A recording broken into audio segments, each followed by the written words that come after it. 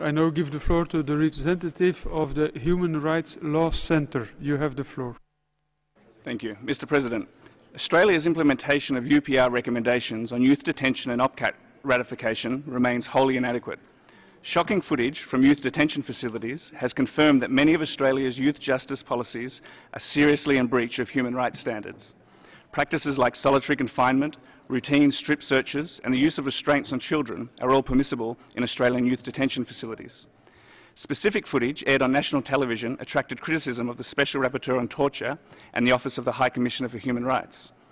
It shows children being held in solitary confinement for up to several weeks at a time, with no running water or fresh air, a child being hooded and placed in a restraint, children being assaulted, stripped naked and repeatedly tear-gassed.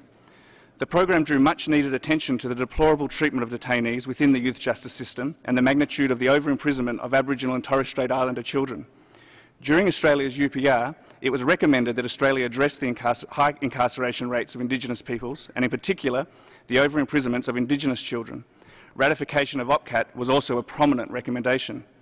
Australia should raise the minimum age of criminal responsibility from 10 to 12 in accordance with international law, outlaw punitive practices like solitary confinement and commit to a national approach to address the crisis of Indigenous children's over-imprisonment.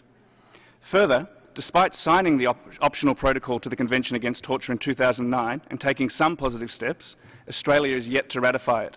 A key step in safeguarding against serious human rights violations in detention is the establishment of independent inspection and oversight of prisons and detention facilities.